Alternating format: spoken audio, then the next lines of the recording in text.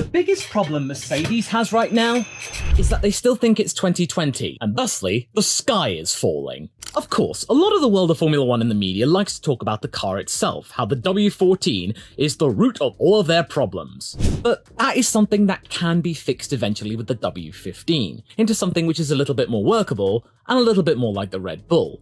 And if you think that's a really big problem, then this happens all the time, folks, in Formula 1. A car is faster than the other cars, and everyone catches up to that car. Everyone was doing that with Mercedes. But my biggest summation out of all of the stuff we've seen from Mercedes this season is that they haven't changed their mindset. They still think of themselves as champions, and they are not prepared to think any other way. And they have made themselves into this huge, big, hulking behemoth which is slow to adapt and evolve. I think they don't need to evolve.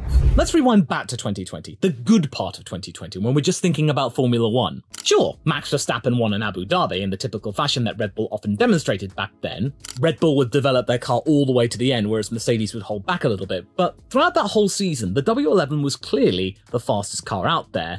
And this was just yet another year of Mercedes dominance. They were clearly evolving and building upon the success that they'd had throughout all of the time in the turbo hybrid era since 2014. They lit the fire under Red Bull, as did the media.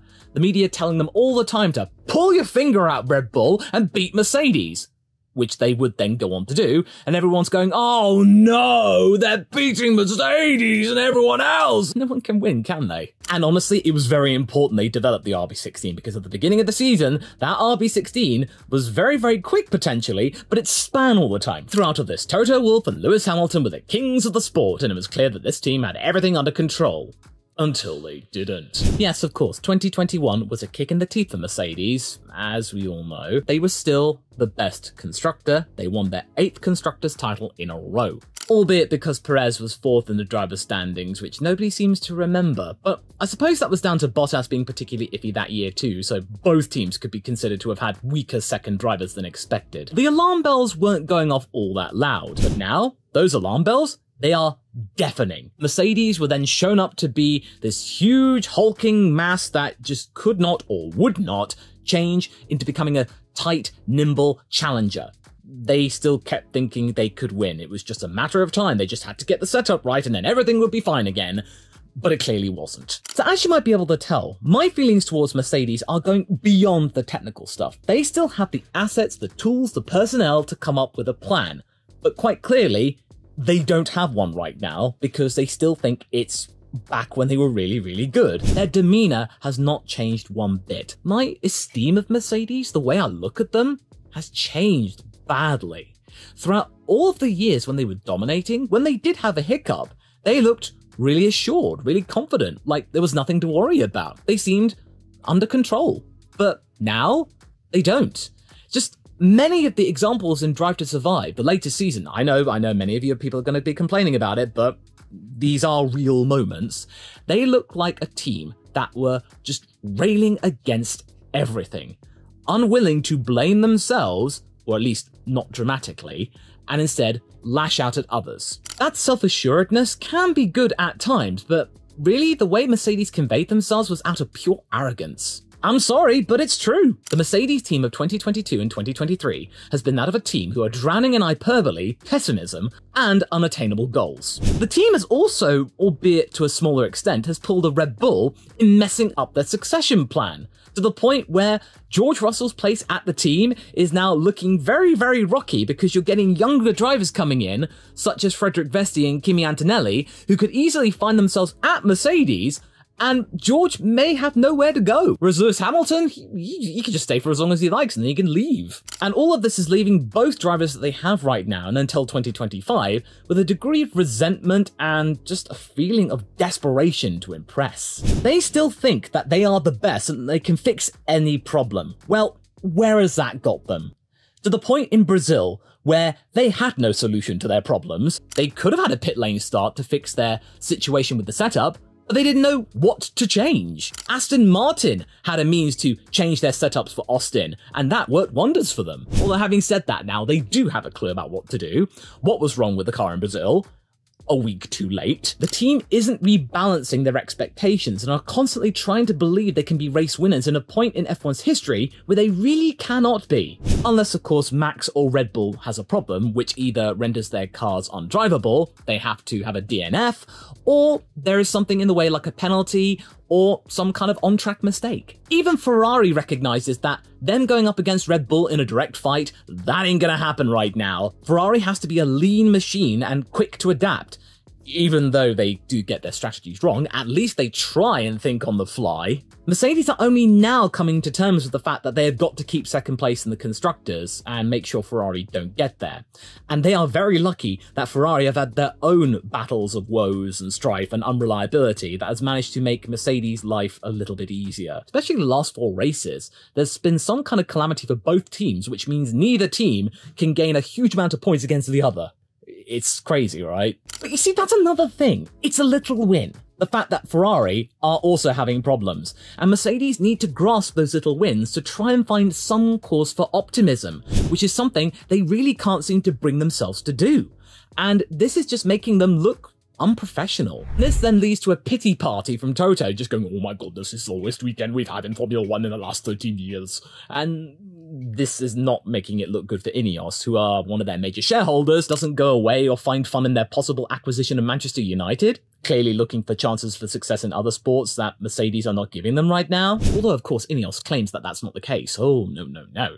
Even though Mercedes are very close to their first winless season in F1 since Toto became their team principal, 2011 was their last season without a win, they are still second place in the team standings, which isn't the end of the world, even though they act like it is. They are still technically the best of the rest, and that is something they really should be embracing, that things could have been a whole lot worse. This is nowhere near what McLaren were dealing with in 2015, when they suddenly found themselves near the bottom of the constructors after being somewhat okay.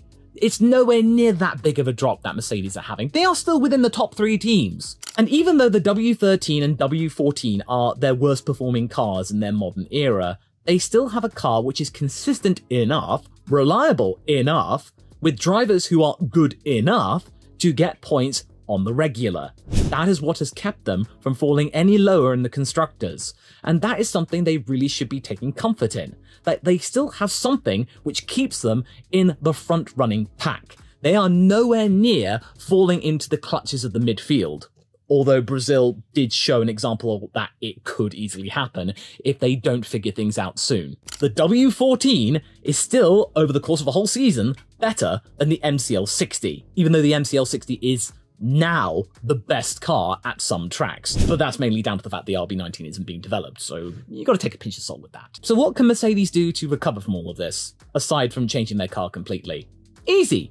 Stop thinking like a title-winning team. All that does is create misery, depression, unachieved goals, and comments from Toto every other weekend saying it was the worst weekend of their time in F1. Brazil was definitely their lowest ebb. They were not racing like a top team. They played it too safe with their setup in the wake of the disqualification. They had no plan to address it, their drivers were left high and dry in one shape or another, and that led them to be lucky of even scoring. The pride that they have on display is becoming their biggest weakness right now, and it's leading to costly mistakes like we saw in Austin. Their floor upgrade is looking to be fairly positive, but they brought it to a sprint weekend. And what's becoming very obvious is that you do not bring fundamental upgrades to sprint weekends. You can argue McLaren didn't suffer this issue in Austria with Norris's upgrades to sprint weekend, but they knew what they needed to do for months to fix their issue, so they really had nothing to lose at that point. I know, I'm just a guy on a ladder, but I think I've got a few solutions which could help Mercedes that have got nothing to do with the changing of the car. And first off, listen to George! Think about it. George Russell spent 3 seasons at a team who were desperate for points all the time and would do anything to try and score them. Think outside the box. Think on the fly. Heck, we still see that with Williams, with Albon, trying any solution possible to maximize the potential of their car and score points, especially at tracks where nobody thinks Williams will do well at all, like at Zandvoort, which is a very high downforce and something that Williams lacks in spades. And you get constantly that feeling that, where did Albon come from? How did he score points there? That's what's got them to P7. George is trying to bring that to Mercedes and think outside the box. But where is that getting him?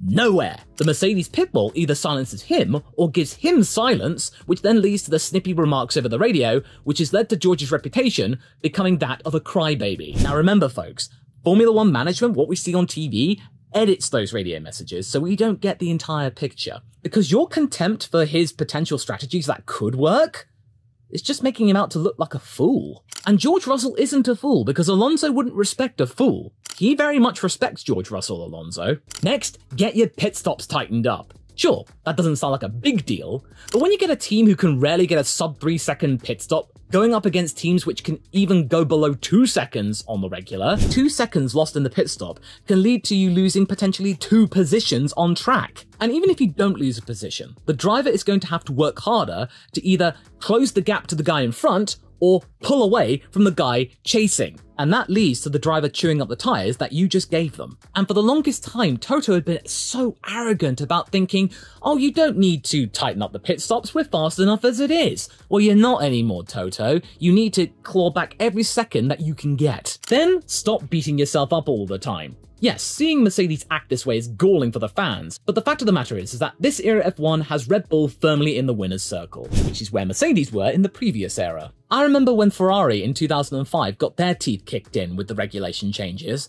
They went from being the all-dominant car of 2004 to being very mediocre in 2005, and Michael Schumacher was lucky to be anywhere near Alonso. He had to use his skill to get anywhere near that Renault car that year. So what Toto needs to do, instead of wallowing in the good old days about how they used to be the best and that what they're doing is not good enough, they need to accept the fact that they are not that anymore. They got their strategy wrong, they need to fix it, they need to adapt, and they also need to think outside the box and think on the fly. They need to improvise. They can't stick to one plan and that plan alone, and no other plan can then be approached. Because McLaren did that for about 4 seasons, them constantly blaming Honda for their problems, and that, oh, getting rid of Honda, that will solve their problems. And then they got a reality check in 2018 when it was very clear that the car that they had built and had been building was pretty bad.